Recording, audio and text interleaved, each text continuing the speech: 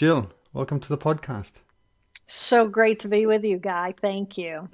Honestly, it's an honor. It's really interesting. I've done about 100, I think I'm 160, 170 episodes in on my podcast, like I was telling you, since I started this 3 years ago. And your name has come up along the journey with different guests I've had on at different points. And I have a list of people to I must reach out and see if they'll come on the show. I must reach out and see if they come on the show. And I'll make a confession. I hadn't seen your TEDx talk until about 2 weeks ago, once I knew you were coming on. And my life is busy. I have a 10-month-old daughter. Things are crazy. And I was blown away that your TEDx talk had 27.5 million views on it. Your YouTube has, I think, 7 million views or something like that. When you did that talk, did you expect it to have the response in any shape or form that it has? Because clearly people are hungry for what you have to say. It's interesting when I gave that TED talk, no, there were only 5 TED talks on the internet. So I gave it really, when I showed up and gave that talk, I gave it to 1,200 people in the room and 300 people who were streamed in from Aspen. So I was giving my talk to 1,500 people. And little did I know that 2 weeks later, that thing would be put on the internet, and Ted and I got famous together instantaneously. And it was an amazing experience, and energetically I call it a tsunami of energy, because it exploded. It went to Oprah. Oprah then invited me on her website, her web show, which ended up being the first soul interview for the Soul Oh, series. wow. And then I was chosen as one of Time Magazine's 100 most influential people in the world, all inside of 6 weeks. And so you can imagine, bam, my life I describe that energetic as powerful as the morning of the stroke when I lost my left hemisphere and almost lost my life. And so it was wild. I mean, it was absolutely wild. And no, I had no idea that it would go the way that it went. Unbelievable. And I sincerely mean this. I do a lot of public speaking. I talk in front of people a lot. But when I watched your TEDx, I was absolutely moved and blown away from start to finish. And to captivate someone like that for 18 minutes, have them laugh, have them cry, have them curious. Like, you took me through all the emotional spectrums, and to come out the other end, I was just like, oh, and the way it ended, like I I think get that's moved why it now. went Yeah. viral. It ended up being a really powerful presentation, and I led with my heart. Hmm. I was willing to be vulnerable and open, and I felt like these were 1,500 really significant people in the planet who all kind of had their own empires.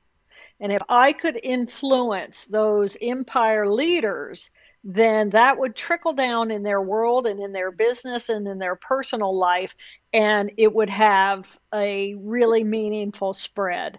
And then, on top of that, it ended up being what it was as a TED talk. And Ted, I didn't know what TED was when they came to me and said, "Would you give a talk?" Because it wasn't all over the internet yet until that TED talk went crazy. So yeah, Ted and I have a very loving and supportive relationship of what we've been through together. I don't doubt it. And you mentioned something to me then that just struck a chord, which I want to pick up on, about you led with your heart and you were vulnerable. And we live in a day and age where we are not encouraged to lead with, everything is about Right. the ego, the left side, the climb the ladder. How much of your life now you live is led from the heart, as opposed to maybe it might have been before you had the stroke? Much more. When I was young, I was very heart-based. And I was musical and I was athletic and I was artistic and playful and happy and joyful and loving and all that until I went to college. And then I finally fell in love with the subject of anatomy. It was so beautiful. And so I began to study anatomy and then neuroanatomy and biochemistry and physiology and, all of that. And we are this incredible masterpiece, just a masterpiece. And it was so beautiful to me. And so I just ended up, the ego turned on, the academic left brain turned on. I started learning, I started excelling, I started climbing the ladder. One thing led to another. I ended up doing my postdoc at Harvard, where I was really training as a neuroanatomist and teaching and performing research and writing papers and doing the whole thing. And then, bam, my left brain experiences this hemorrhage and it shuts down. And I was very fortunate that I already had a really strong and healthy right brain. And I didn't go unconscious. I was conscious. I was aware of what was going on through the eyes of a scientist. It was really clear on the morning of the stroke. I just watched the circuits break down, which is outlined in that TED Talk. And then, I ended up that afternoon, I could not walk, talk, read, write, recall any of my life. So the left hemisphere that deals with the external world and understands my past and understands the future, they were gone. And it left me in this blissful euphoria of the present moment. And it was magnificent. Yet at the same time, I was 100% completely non-functional. You have to have a left brain in order to be able to relate to the external world, in order to be able to have a life there, to know what your name is, to know anything about where you live or any data or organize or control anything out there. You have to have that left brain. But the gift that it gave me through the eyes of a scientist was, when there is no left brain, what is the right brain? And then the right brain had to come in and figure out, with the big picture, how do I get that left brain circuitry to function again? So that was an 8-year journey, but it was an amazingly insightful journey for me. And then it ended up being insightful for the world. Wow. And I was only listening because I was researching a couple of interviews and everything. One obvious thing that shines through is your positivity. Yeah. You're always happy. Optimistic. You're always happy. And I'm happy. Yeah. Which is, but you speak around the 8 years so joyfully to a degree. Like you're very positive about it. Yet the experience itself. I did not die that day, Guy. I did not die that day. And because I did not die, I have lived with a sense of gratitude that anything else I have in time, whatever my condition, is gravy time. I mean, this is extra. This is bonus. I did not die. So how can I woe is me or be unhappy or be sad when I have the most precious thing that exists in the universe? I have life. And whatever that life is, it's magnificent, and it's completely different if I had died that day.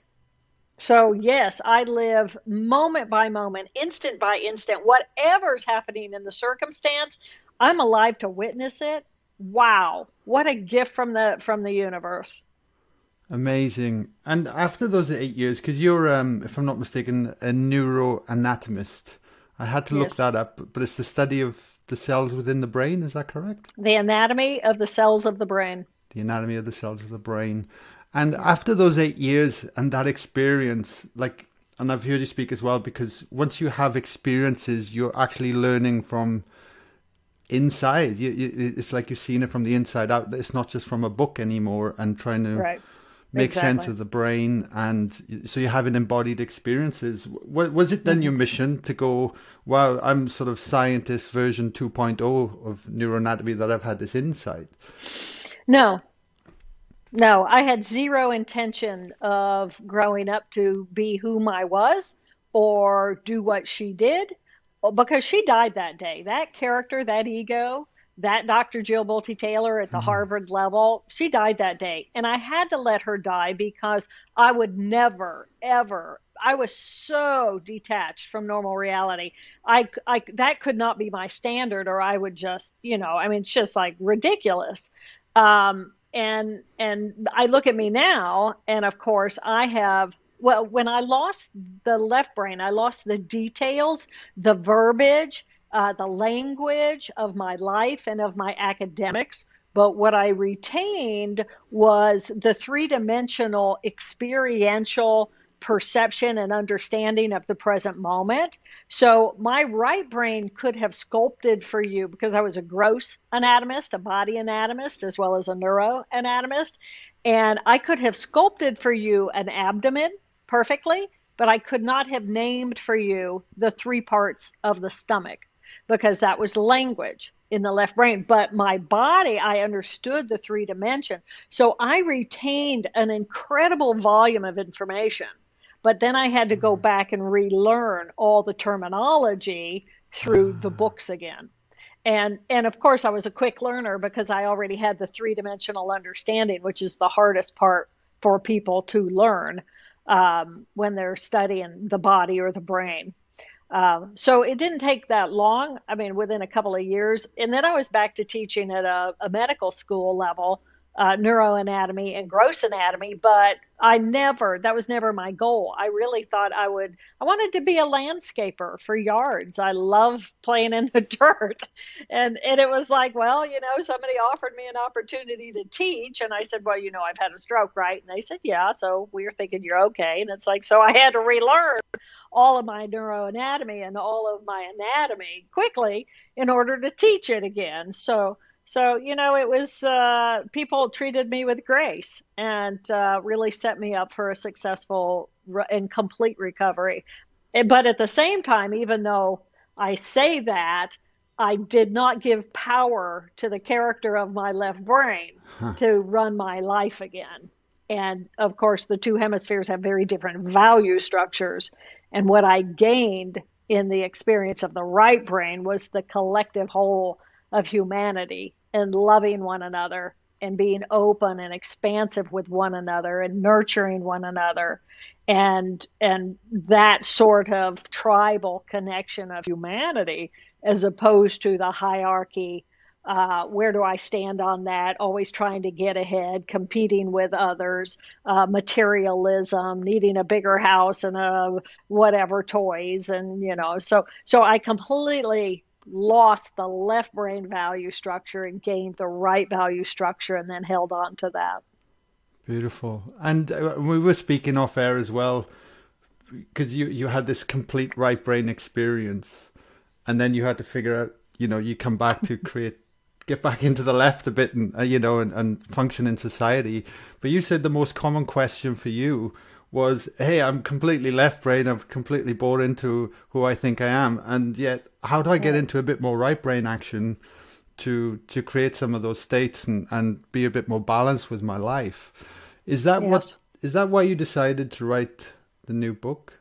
Whole Brain? It is. Well, it is. The first book, My Stroke of Insight, it was an amazing book. It is an amazing book for anybody who's interested in learning more about the brain, how it organizes our perception of reality, what it felt like. I take you moment by moment by moment through the morning of the stroke and what I needed in order to recover. And then what did I learn in the meantime?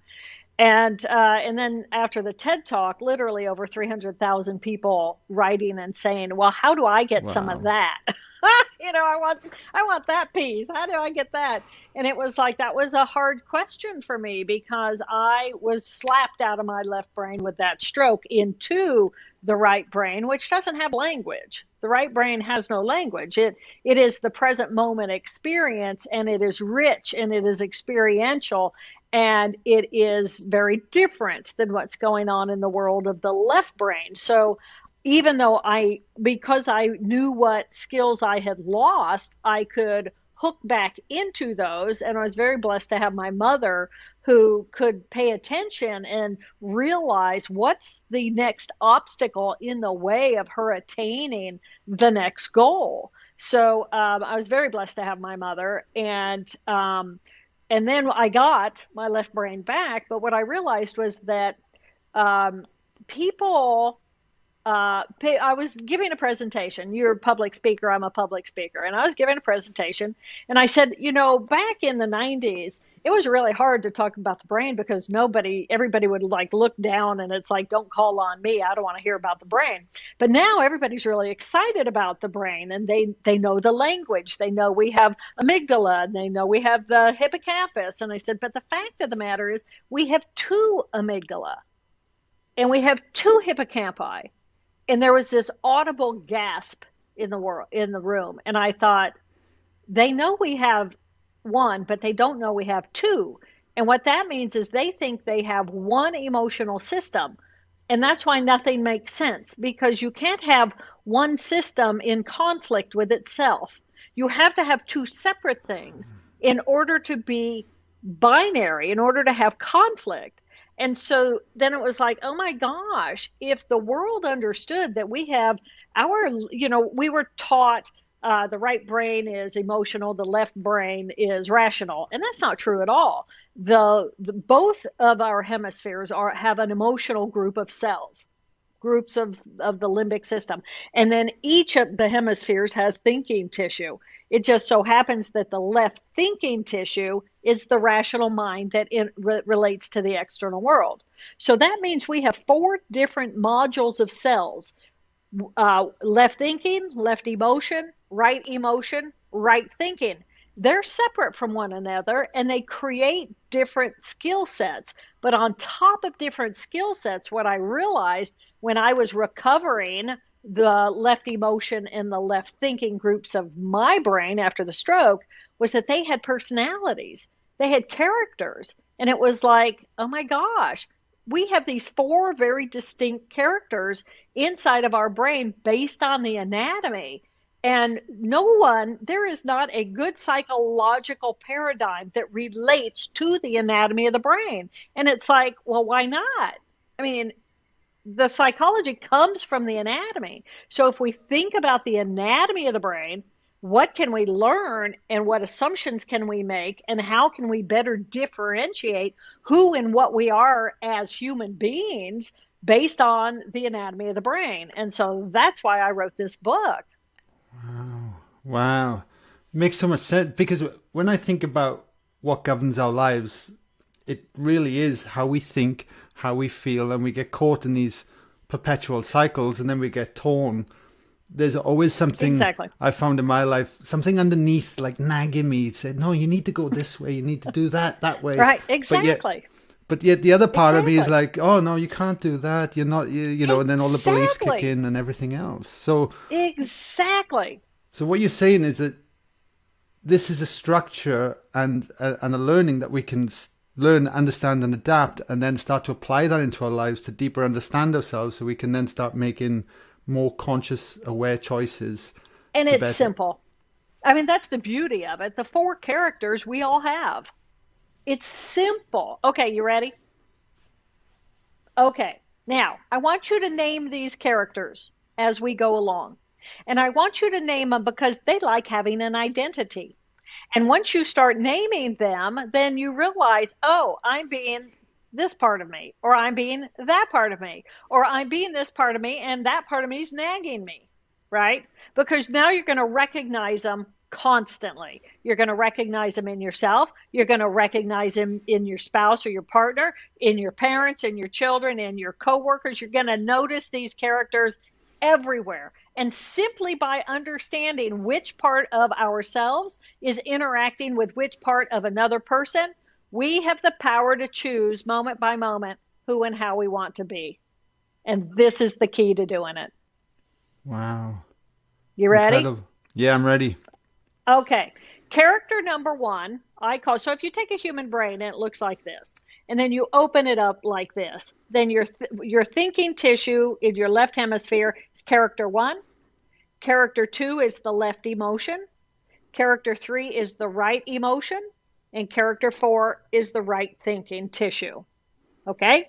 Mm-hmm. Now, character 1, left thinking, that's your rational brain. That's the ego. That's your name, where you live, all the details about your life. It's your world in the external. It likes to control people, places, and things. It likes to organize everything. It cares if you don't put the staple back where it belongs. It creates order in the world. It thinks methodically. Methodically, it thinks hierarchically. It knows where it is on that hierarchy. It uses language to communicate. It's our type A personality. Do you have one of those, Guy? I do. What's his name? His name, Bill. I will remember Bill. Okay, Bill. Okay, I call mine Helen. Hell on wheels. She gets it done. Okay, mine's Helen. Character number 2. Now, the thing about the left hemisphere is it has our past and it has our future.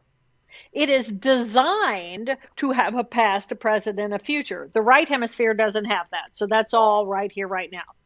Character number 2 is the emotions of our past. Any resentment we have, it's in our past. Any guilt we feel, it's because of something that happened before. Any shame we feel, it's because it happened at another time.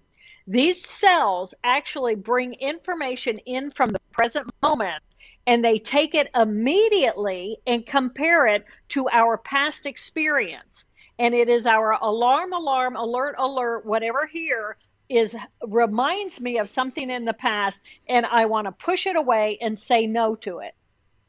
And it's not very happy. And it's always looking for a reason to push away and say no.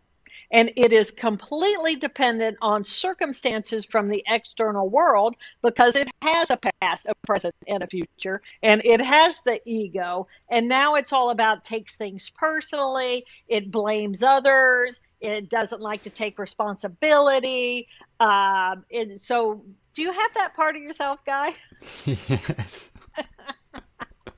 What are we going to name him? So what came to mind was Bill for the first one and Ted. Bill and Ted. Okay. I'm sure you have reasons for that. Okay. Yeah. So I call my little emotional character 2 Abby, short for abandonment.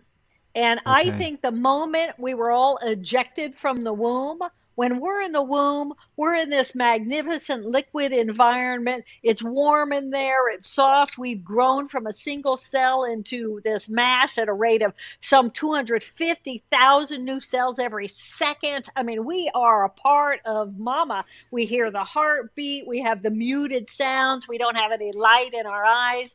I mean, it had to have been beautiful there. And then bam, right, we're born. Oh, my God, right? Disconnect, abandonment. I'm dealing with lights. I'm dealing with noise. I'm dealing with poking and prodding and all. It had to have been a horrible moment, you know. I go for air. Jerking. So anyway, I call mine Abby. Okay. Character number 3 is now the right brain. It's all right here, right now. Right here, right now. And right here, right now is a pretty perfect moment. Unless something's flying at you and you need to dodge or, alarm, alert. So character 3 is the emotion of the present moment. And it's not so much the intense emotions related to our past or our fear of the unknown in the future, but it's the experience of the present moment. How do your clothes feel on your body? How is the sun feel on your face? How much humidity is in the air? What does it feel like to have your glasses on your face? So the experience.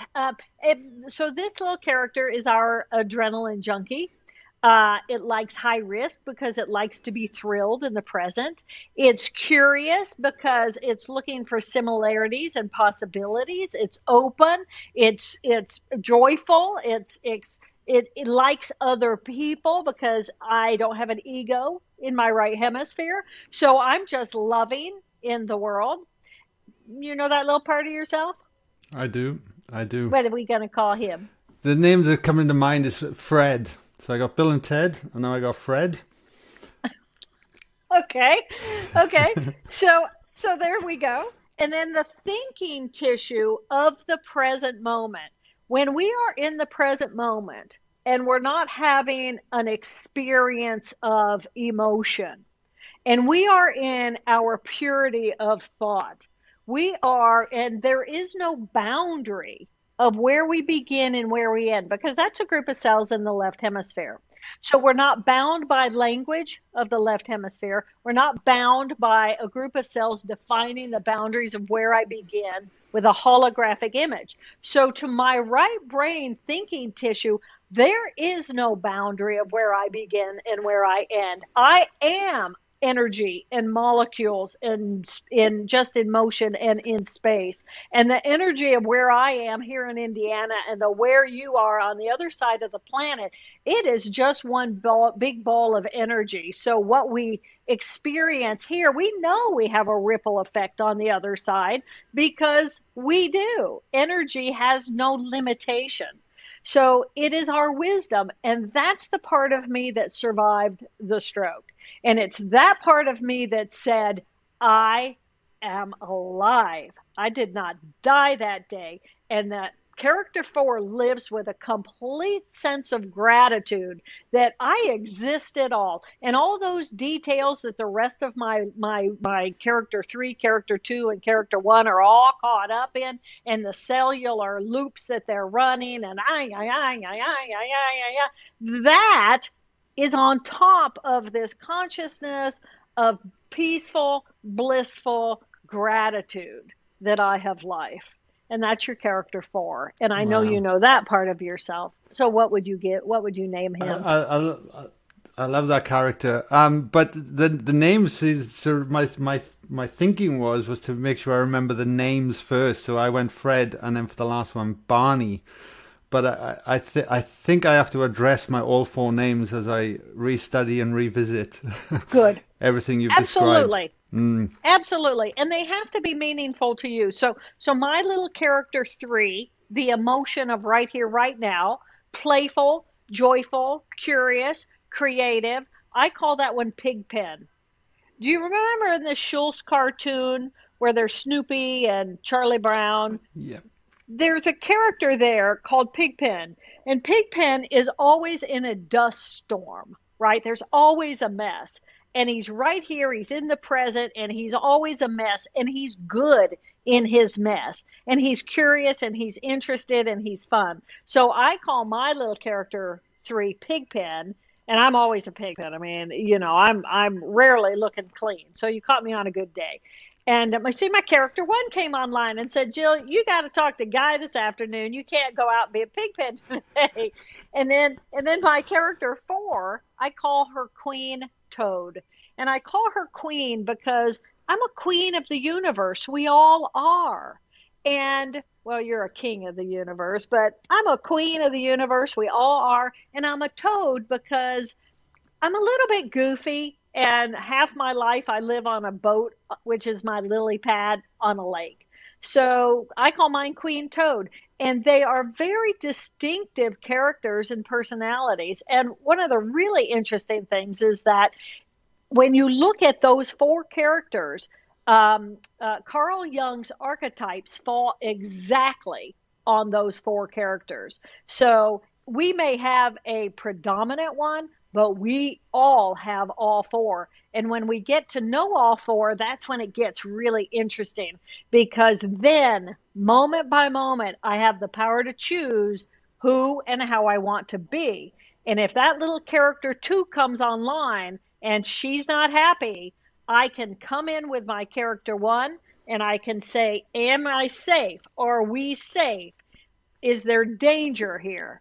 And if there's no danger, my character 4 can come in and self-soothe my own character 2. My character 2, your character 2, everyone's character 2, when they get unhappy, we are our own responsibility. No one owes us, and nobody really has the capacity to fix or heal that character 2 except for our own little parts. So our character 4 can come in and say, little Abby, I got you. We're here. We love you. when you're done raging or warring inside of yourself or feeling negative or feeling whatever, we've got you. We're right here. If you're feeling anxious, if you're feeling angry, if you're feeling hurt, whatever it is, we got you. And then eventually the little character feels nurtured and loved. You have a child, you know what it's like. When your little child is unhappy, what do? You swoop in with your love. And then they feel held and they feel heard and they feel comforted. And then it's like, okay, now I'm ready to go play again. So little character 3 comes in and says, okay, let's go play out back. Let's go to the art space. Let's go for a walk in nature. Let's go do something fun. And moment by moment, this is what's going on inside of our brains. And when we pay attention and we can differentiate, oh my God, everything gets easier when you can differentiate. It's beautiful. Amazing. And it's simple. It is. But what sprang to mind then is that by having this framework, you're giving people permission to go, hey, it's okay to think like that. It's okay to feel like that. Like it's quite normal, because I think we can often punish ourselves for being or thinking a certain way constantly, especially if we have traumas in our lives and right. different areas that have led us to this point in life. But what you're saying now is that we can actually start to dissect this and have a moment. And I think you call it a huddle. Did you call it a brain huddle? Yes, I call it a brain huddle. Yeah. So let's say something happens, and I would normally I could take something personally. Let's say you say something to me, and I'm thinking, well, that wasn't very nice, and my feelings are hurt, and da da da. And I have a choice. It's like, no, I don't need to have that automatic response. I don't have to live inside of my automatic habitual reactivity and circuitry. Every ability we have because we have brain cells that perform that function. So whatever I'm feeling or whatever I'm thinking, it is cells in action. And if I know that, and I trust that, then I don't give all the power to the thoughts or all the power to the emotions.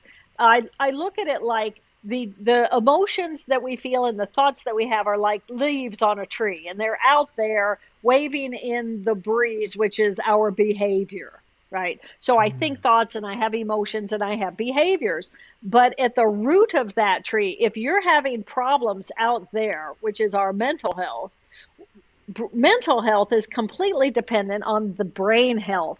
And if we want to heal what's going on out in our thoughts and emotions, and we go to our brain cells, those are the roots. And when we understand the roots and how it's simply organized, and that I don't have to take those thoughts too seriously. I don't have to take those emotions too seriously. I recognize that every thought and every emotion and every output of the system is a product of those brain cells. So, and then one other thing is that from the moment you think a thought, let's say I'm going to think a thought about somebody, and every time I think that thought, it stimulates an emotion. And let's say I'm mad at them, and I've been mad at them for 20 years, right?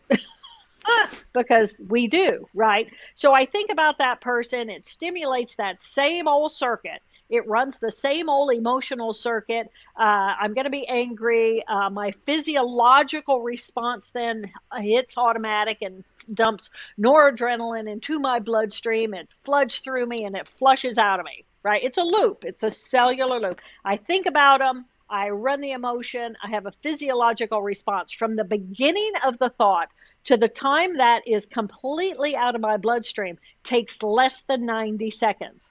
Less than 90 seconds, right?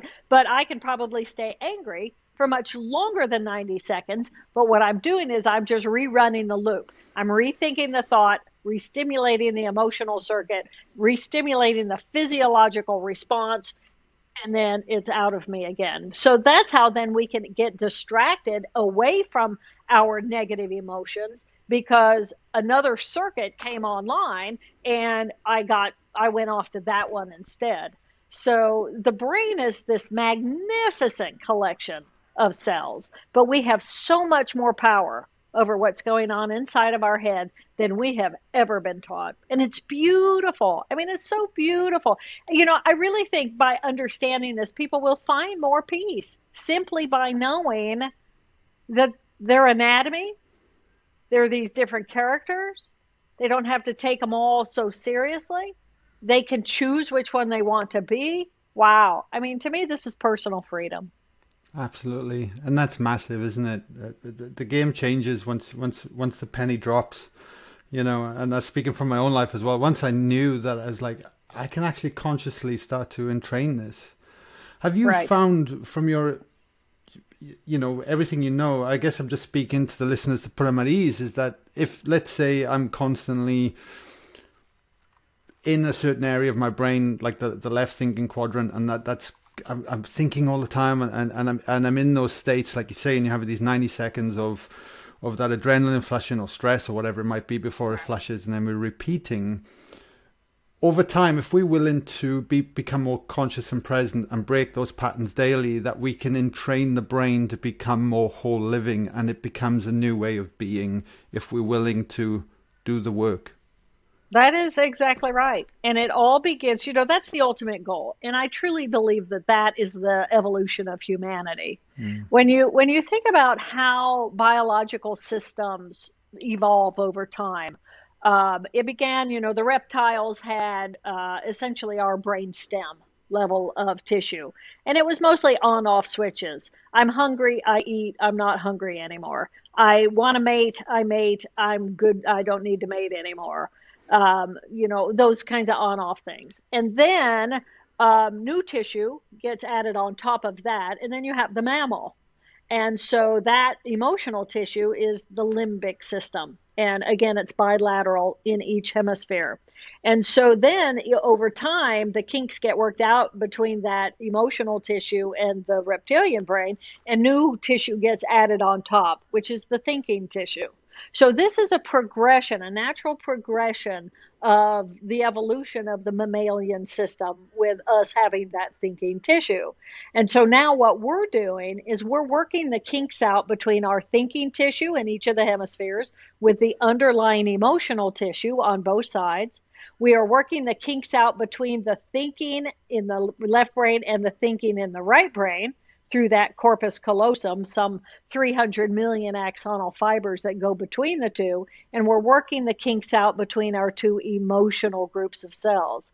And eventually, and this is the ultimate goal of whole brain living, when we know all of those characters and we create that huddle, they're all in communication with one another, and we have the power to pick and choose moment by moment which one's going to come out next. What is my next best conscious choice of how I want to be in the next moment?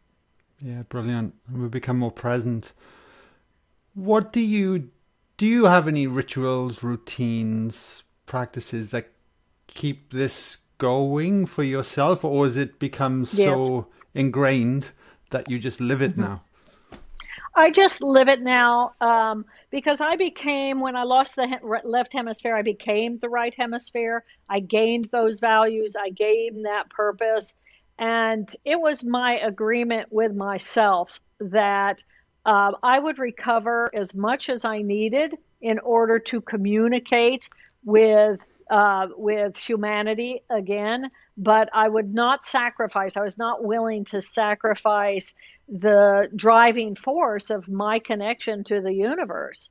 I mean, I became so clear that this is what we are. I will never step away from that. And I know that at the time of death, when you look at death and how the brain starts to break itself down, our worlds get smaller and smaller. The left brain slows down because it's no longer managing all that external detail, and it shifts into the present moment, and then it shifts into the experience, true blissful experience of the right here, right now connection to all that is. So it's essentially we build up away from that experience of euphoria, but I see it as that experience of euphoria is a consciousness that is in every cell in our body. When we were that single cell, the energy of that single cell was the same as the consciousness of the universe. And that energetic then multiplied that single zygote cell literally at a rate of 250,000 new cells per second. I mean, there was a lot of genetic differentiation going on, but boy, you know, the brain wasn't doing that work. The brain was being created by that. And so by the time an infant pops out, we've got this consciousness that's connected to everything that is. And we look at the innocence and the beauty and the love of a newborn amidst a bunch of screaming, don't we? And that is that consciousness. And then we learn to connect to the external world, and we develop the skills of that left brain so that we can have a rational mind that understands and can relate to information in the external world. So I look at us as a braid of consciousness. We have these 4 different consciousnesses. The one is kind of the one holding this braid of 3 other consciousnesses, and they're distinct from one another. But, you know, we can switch like this from one to the other.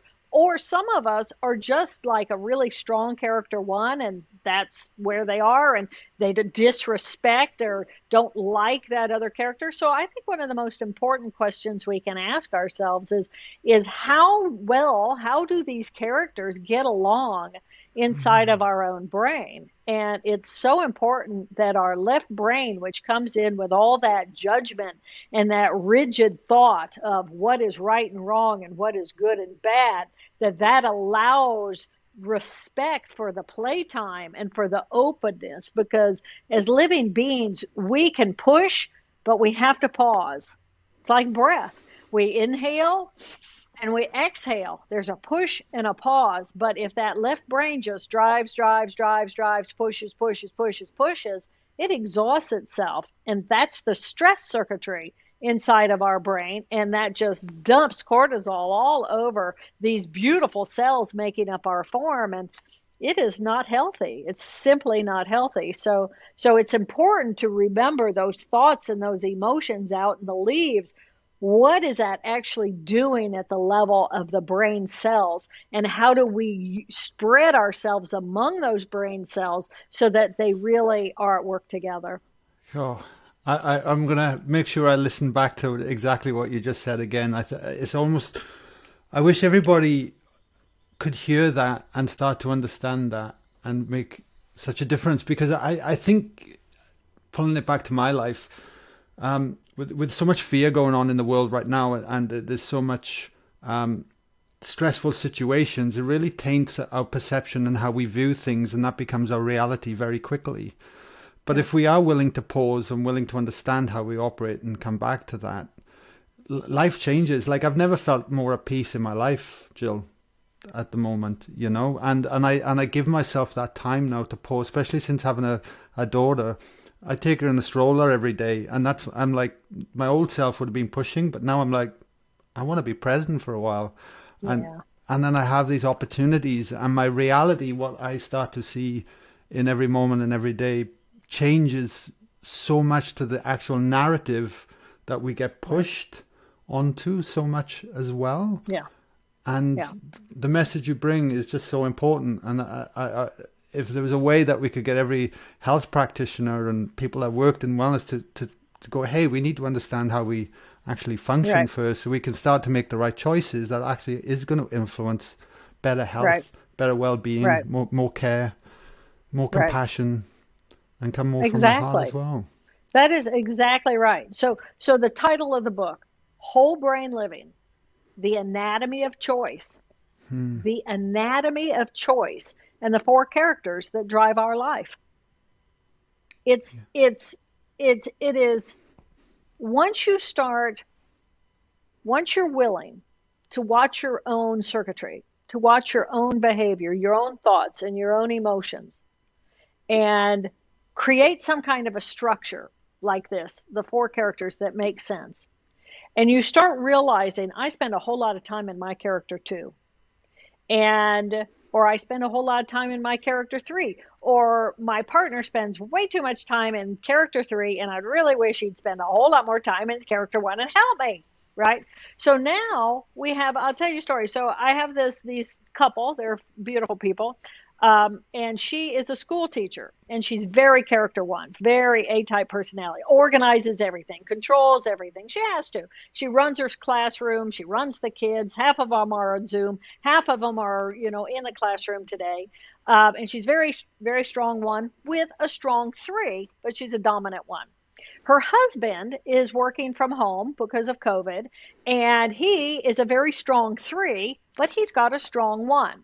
Right?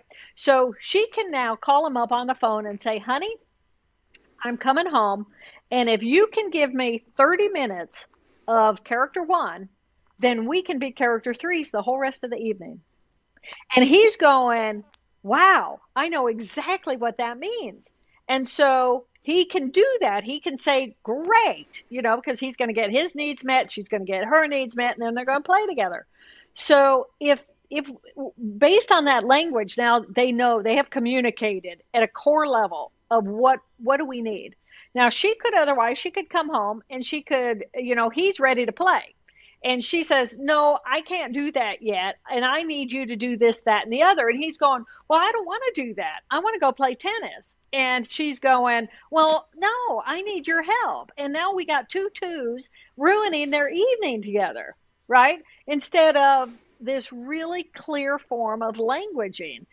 And I just love it. I love using it in my life. I love all my friends who know the material. We communicate. I can call a friend up and I said, okay, before you tell me about your character 3, how's your character 1? And she tells me what she's doing. And then I said, and how's your little 2? And so, she says, well, it's kind of tough with COVID, and a cousin's got it and somebody else is ill. And I said, okay, yeah. And then she goes, but my character 3, and then she's telling me all of her character 3 part, and her character 4 is just kind of peaceful euphoria. So, I mean, it's like, wow. It's a big wow. Massive. There's a lot, you could save a lot of marriages potentially as well with that if... we learn our characters. That's a goal. Start to communicate. That's a goal. Exactly. That's brilliant. I got one last question for you before we wrap things up, Jill. And I ask everyone this on the show, but with everything we've covered today, is there anything you would like to leave the listeners to ponder on? We have the power to choose moment by moment who and how we want to be in the world. If we're willing to listen to ourselves, pay attention, and interact with ourselves, we have the power to choose. And we all have that power. Absolutely. Amen to that. And your book will be available pretty much, I'm guessing, Amazon, Book Depository, all the main places? Yes, it's already available for pre-order, but it officially gets mailed out on May 11th. Awesome. Will it be on Audible as well? Yes, I've already read it. Oh, May 11th. It'll come out on May 11th. I don't think you can pre-order the audio until May 11th, but yes, it'll be on audio. Yeah, no, I'll be getting both. I find it great. I can go out and listen, and then if there's things I want to reference to, I can then just read it as well. Exactly. Yeah. I like that too. And at the end of each of because there's a chapter on character 1, and then there's a group of questions for you to ask yourself about your character 1. Things like, how much time do you know this character? How much time do you spend as this character? Give this part of your brain a name. Who likes this part of you? Who doesn't get along with this part of you, etc. So you really think thoroughly about your character 1, because this isn't about my 4 characters. This is about our 4 characters. And when you really can identify it, and that's why it's important that you name your 4 parts meaningful names for you, so that you can just pull, Helen's on it. Everybody knows Helen. My friends call and Helen answers the phone. They say, hi, Helen. Can you call us later? And so, I'll wait until the evening and then I'll call them as Pigpen, because that's who they really want to chat with, unless they need something done, and then they talk to Helen. Got it. It's amazing. It is. I'm really excited to read your book when it comes out, Jill. And thank you. Look, thank you for coming on the show. It was truly an honor talking to you. Everything that you're doing and Thank putting you. out to the world is amazing, and hopefully this podcast will just continue with a little bit of the ripple effect for people out there I as well. appreciate So it. yeah, I appreciate you, Guy. I appreciate all four of yours. And if you want to talk down the road, let me know, because I 100%. know you get it, and I love that. I wish you all the best, and with a little daughter now, modeling for you all the characters. It'll take a little Totally. while for the character one to hook in, but two is strong, three is strong, and four is always there. Yeah, beautiful. Thank you so much, Jill. Thank you. You're welcome. Thank you, Guy.